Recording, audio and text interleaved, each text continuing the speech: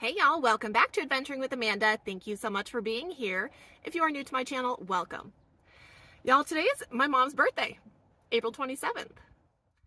Today is also the 3-year anniversary of Wynston surviving a vicious attack. On April 27th, 2020, Wynston and I were outside of my apartment, just minding our own business on the sidewalk, when the neighbor dog from across the parking lot jumped over a concrete wall and attacked Wynston on the sidewalk, tearing him in half. Within 15 minutes of the attack, Wynston was in life-saving surgery. On the 3-minute drive to the vet, I thought for sure he was going to die in my arms.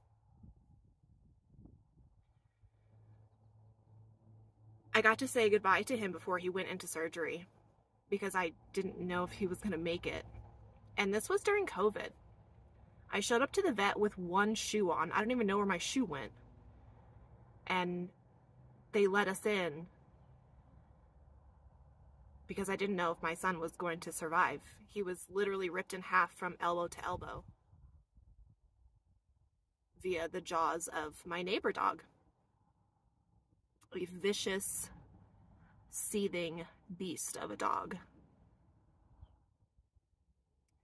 About an hour and a half later, I got a call from the veterinarian, who is a miracle worker. She will always have a special place in my heart. Crosswinds Animal Hospital in Gilbert, Arizona saved Wynston's life. On that phone call, she said to me, and I quote,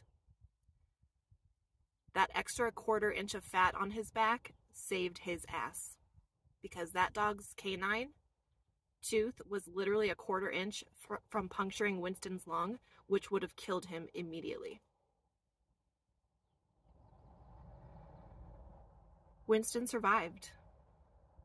This is his survival anniversary. Less than a week later, he underwent reconstructive surgery because he ended up losing about 1/3 of his body. He was put back together with Velcro and staples. But he had a miraculous healing and recovery. And it was shortly after that I started van life, because I realized that life is really short. And it can change in an instant, because my soulmate was almost taken from me by an irresponsible human's dog on the sidewalk in front of my apartment where we were supposed to be safe. It's been 3 years, and I'm currently not at liberty to talk about the outcome of the entire situation. But Wynston survived, and that's what matters. And that's what drove me to change my life and do van life. Thousands of dollars later, PTSD diagnosis, tons of therapy sessions. I have a fear of big dogs now. A lot of people ask me if I'm afraid of wildlife and coyotes and all these things, and I'm not. I'm more concerned about humans and their dogs, because not everybody's responsible. It's also one of the reasons I really like to camp in solitude, because I don't have to worry about other people's dogs. I have such an extreme fear. And for the first 2 weeks after Wynston's attack, or, I don't want to give him possession of the attack on Wynston, I was very angry, very resentful. As you can imagine, I wasn't sleeping. I literally, for a month, like May 2020, I've like almost blocked it out of my memory, it seems. I just remember, it was COVID, so it was a hard enough time. My stepdad had just passed away, and here I was in my apartment. The mattress was on the floor. Jordan was running all of the errands. We had people sending us, blankets and medical supplies and all these things, because I literally was having to drain fluids from Wynston's back 3 times a day. And I was really angry and I was really resentful. But after his reconstructive surgery, I changed my attitude to gratitude because I realized, holy shit, my son's alive. He made it. He's alive. And that's something to be grateful for. And I'm also grateful that I was able to be with him 24/7 and literally dedicate my life to his healing because I was not going to have it any other way. And a shout out again to Crosswinds. Dr. Roach is literally a lifesaver. And Dr. Savicki at VCA, who reconstructed him with Velcro and staples, he had never seen anything like Wynston's attack. He had never seen anything like it. He did kind of an experiment to put his body back together, and it worked. And as you guys see, it's like, it's hard to even tell anymore. He used to look different. I had to retire him from PetSmart modeling, but that's okay because now he's thriving and we are living our best lives in the van.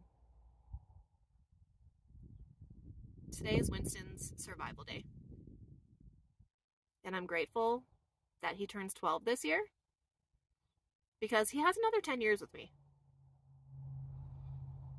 Now I just want to share some footage of Wynston living his best life. Are you living your best life? Do you have your bone?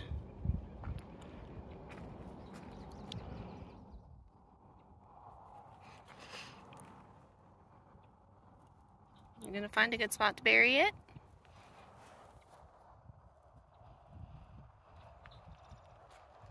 Good boy.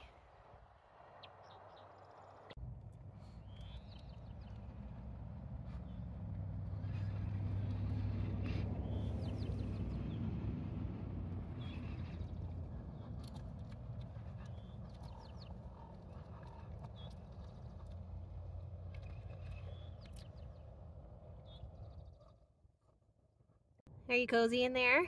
Are you resting in your playpen? Oh yeah, I forgot we put in your toys last night. We'll have to take your toys back out, huh? Cozy and relaxed. Happy boy.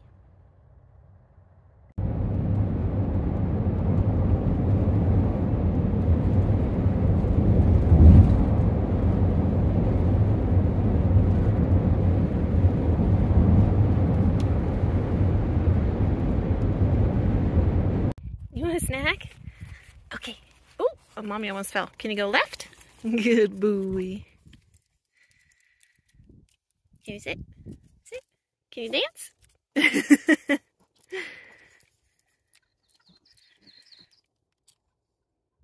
And go left again. Good boy.